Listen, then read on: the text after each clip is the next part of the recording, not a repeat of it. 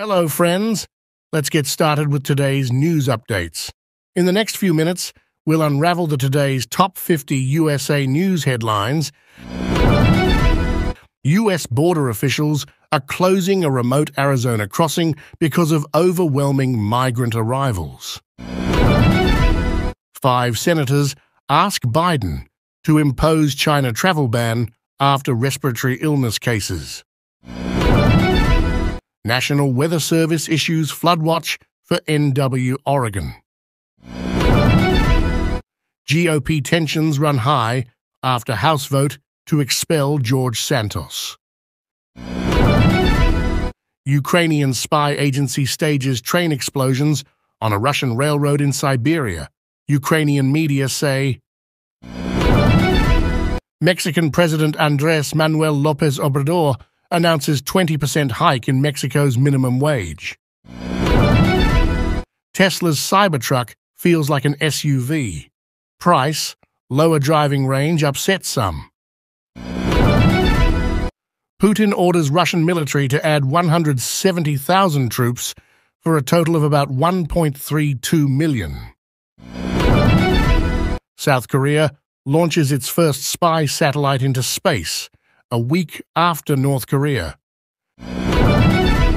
Japan expresses concern over continued U.S. Osprey flights.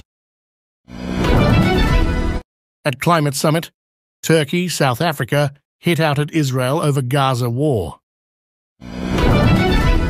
At Israeli rave site attacked by Hamas, DJs play music to honor the dead and missing.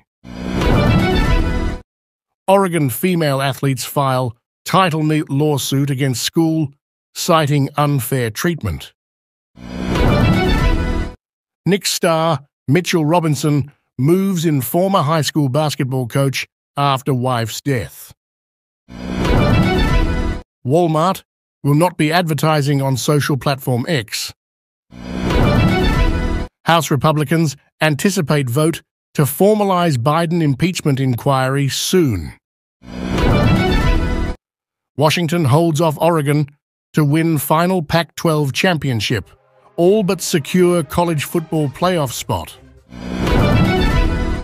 Democrat denounces political intimidation and violence after home vandalized with call for ceasefire in Israel-Gaza. Federal appeals court orders Texas to remove controversial border buoys from Rio Grande. Judge denies 2 of Trump's motions to dismiss his federal election interference case. Israel-Hamas war live updates. Israeli airstrikes pound southern Gaza overnight.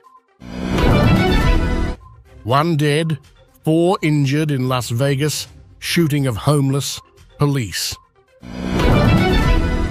Tyreek Hill says he will pay wages of cameraman suspended for being part of his touchdown celebration.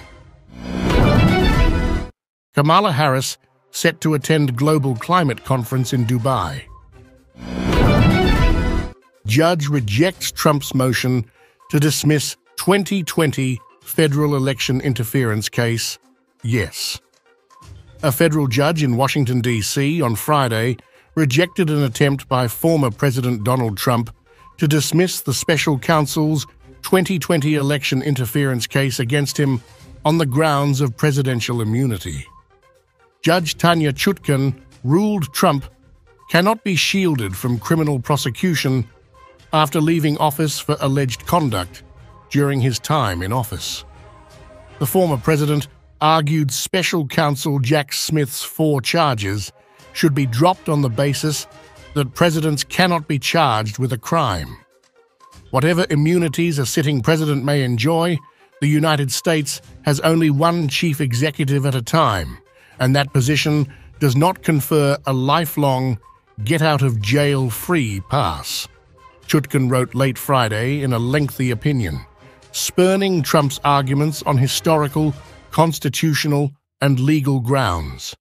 Trump is charged with 4 federal counts in this case, including conspiracy to defraud the U.S., stemming from his alleged effort to overturn the results